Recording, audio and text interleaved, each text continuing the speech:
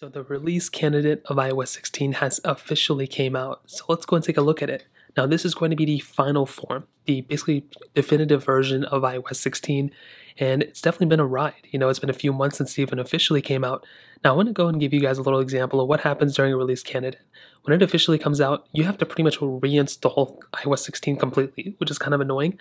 But you can see within this message right here, iOS 16 brings a redesigned lock screen with new ways to customize and widgets and all this other information which we've talked about before. But you can see the size of this update was 5.11 gigabytes. So this is exactly what happens whenever Apple releases a release candidate. You have to pretty much reinstall the whole entire version of OS. It doesn't delete anything, so keep that in mind. But if we actually take a look at the previous couple of versions, you can see 202.3 megabytes, 315.1 megabytes. If we actually take a look at the first official version of iOS 16 that came out, which was, I believe this one, was 5.34 gigabytes. So it's very interesting the release candidate is actually smaller than the first official version of the beta of iOS 16. So maybe that, I'm not really too sure why. Like I mentioned, it has to be smaller, I guess, or I was expecting it to be bigger. But this is pretty much the most stable version of iOS 16 we're going to be getting so far. And I mentioned this since the beginning of iOS 16. It really hasn't been that bad of an experience of software.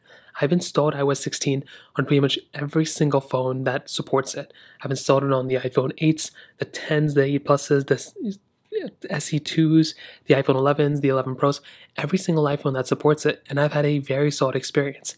Now I have to move the camera because the sun's going a little crazy, but as I mentioned, even though it's been a little bit of a different experience, it hasn't been a bad experience. In fact, my battery life on every single version of iOS so far has been amazing. It's been pretty good except for the 10R, but even now the 10R has gotten better on iOS 16.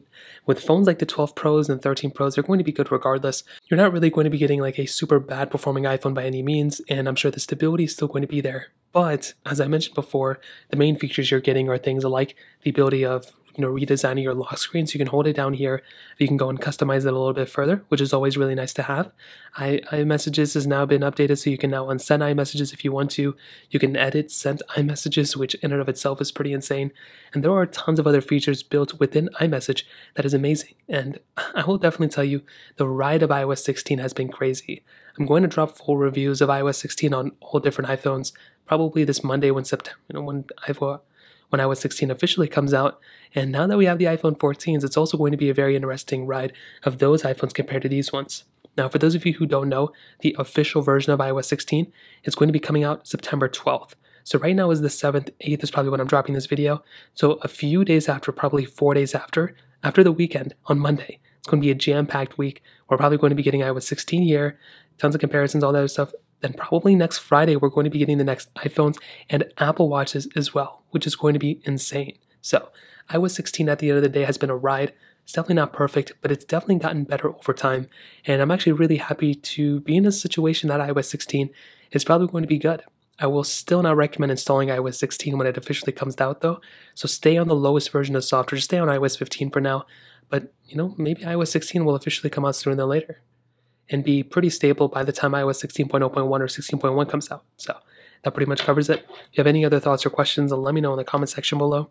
Hit the like button, that would mean so much, but definitely hit that subscribe button. More importantly than everything else, I love every single one of you guys. Hopefully I'll catch you guys in the next video.